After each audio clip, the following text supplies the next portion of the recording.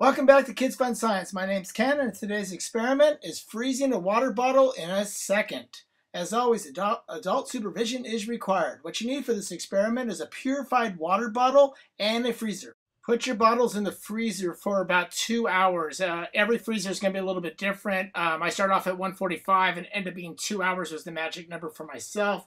The two bottles that were laying down, I used as the instant freeze. The two standing up is the ones I use when I pour it out of the bottle, as you'll see later. So here we got the water. It's been in for 2 hours exactly. There it goes. Isn't that crazy? Frozen in a second.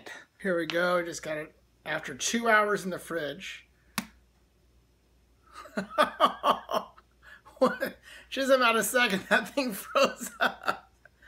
That's awesome.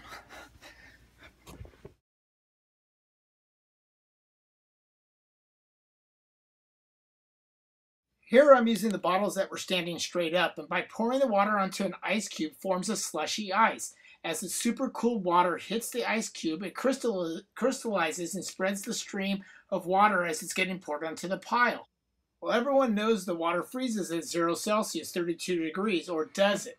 When water freezes, it needs a nucleus in order to have a solid crystals form and become ice. The water is typically full of particles and impurities which have no problem kicking off the crystallization process. But however, purified water, which we're using, by definition doesn't have those impurities.